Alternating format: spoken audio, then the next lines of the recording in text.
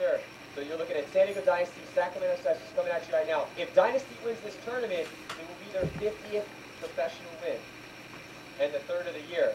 But Excessive not wanting to let that happen. And Todd, again, we have been so impressed by Sacramento Excessive this event. Yeah, they've just been playing really good. And, you know, that last game was a really close game, too. It came down, I think Dynasty ended up winning with one body alive. So the Sacramento Excessive come out here with that same fire and not let that first game get them down.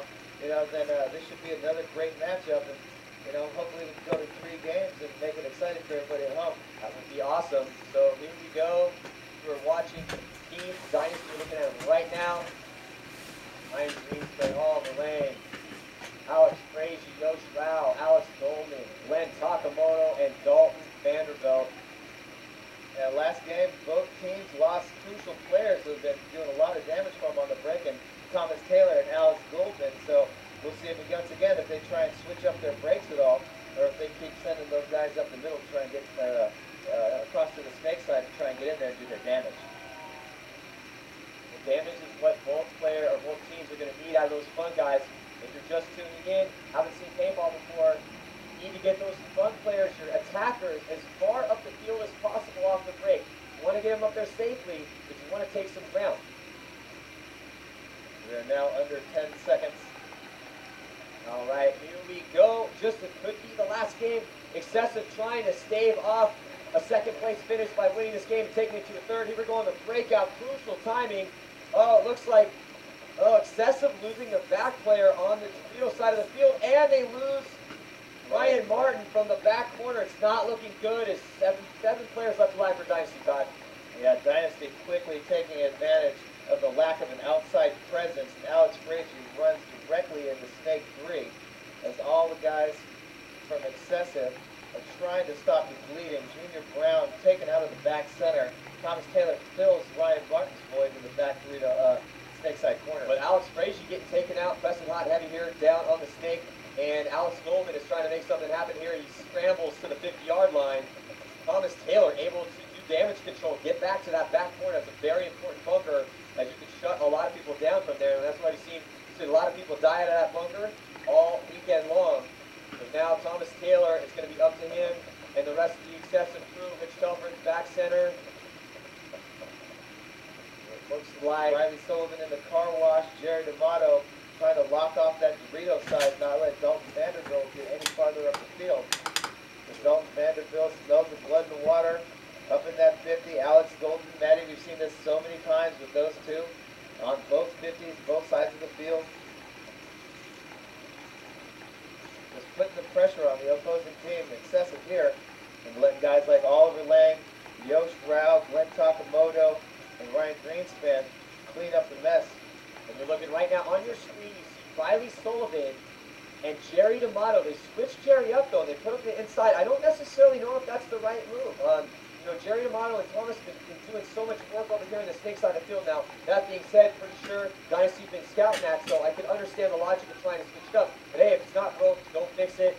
And Jerry D'Amato now in the center of the field. Now we're looking at Oliver Lang and Alex Goldman for Team Dynasty. They're in the snake, and they are trying to make something happen here. Alex Goldman shooting at Thomas Taylor in the back corner, and Oliver Lang talking it up. Now you're seeing the Dorito side of the field. Dalton Vanderbilt. There, streaking up to the center is Ryan Greenspan. It is 6 against 4 right now. 6 Dynasty players, 4 Excessive, 4 minutes and 30 seconds left to go. And Ryan Greenspan knows very well the center of the field is now open, taking advantage, moving up to the center 50, looking to put the pressure on Jerry D'Amato and Riley Sullivan, who are focused on the outsides on Alex Goldman and Dalton Vanderbilt. Thomas Taylor is going to be the life support for those two players, as he is the farthest wide out and he has the best view across the whole field, staying focused on the inside. The 4 Excessive players left alive. You're seeing Thomas Taylor and Rich Telford in the back. They also have Jerry D'Amato and Riley Sullivan. And they are going to have to try to get some kills here to even this up. It looks like Alex Goldman might have got shot. And I can't tell from here. No, he's clean. So Alex Goldman able to stay alive here. He's past the 50-yard line. And Dynasty has 4 players in the red zone right now, Todd. Yes, they do, and Maddie, that's spelled doom for almost every team in here. It's up to them. The game's not over. it's up to them to be able to capitalize on their field position. And here comes Oliver Lang looking to make that move through that roll, which we said could be a very good spot to close games from. Oh, and Oliver Lang able to get in there. I think he might have got a shot on Jerry's shoulder, trying to come through. It's a great job. He put, oh, and it's a penalty on Oliver Lang. Not a good time to get a penalty. So it looks like he might have got shot. Jerry might have shot him before he got a shot on him, but Jerry comes off too. So Riley Sullivan still alive, and I couldn't tell if, I think Riley shot Oliver, but you know, I couldn't tell from up here. Regardless, there's 3 excessive players left alive, and it looks like 3 Dynasty players left alive. No, 4. No, now 3 as Dalton Vanderbilt gets shot. Very chaotic right now out there on the field. Oh, and Riley Sullivan gets a little greedy coming over the top of the car wash. So now Dynasty is just 1 player left away from it. It's just Thomas Taylor. Fitting that Thomas Taylor is the left player left alive. The last player left alive is Ryan Greenspan and Glenn Takamoto and Yosh Rao.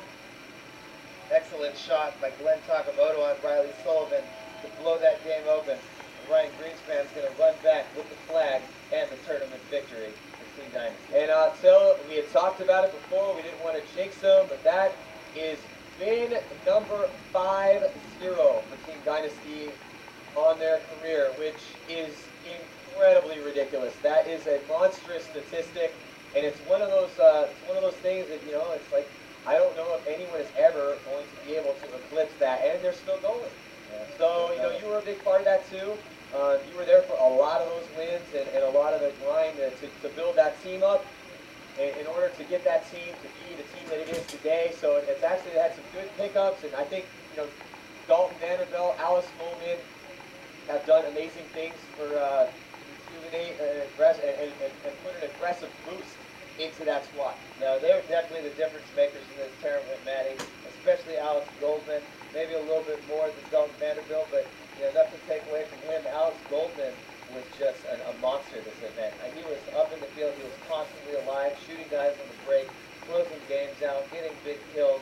You know, I'm going to give him the MVP in my book. Absolutely. I would, and also, you got to think about this too, and we talked about it before, obviously it wasn't that big of a... Dynasty wins. Hell yeah.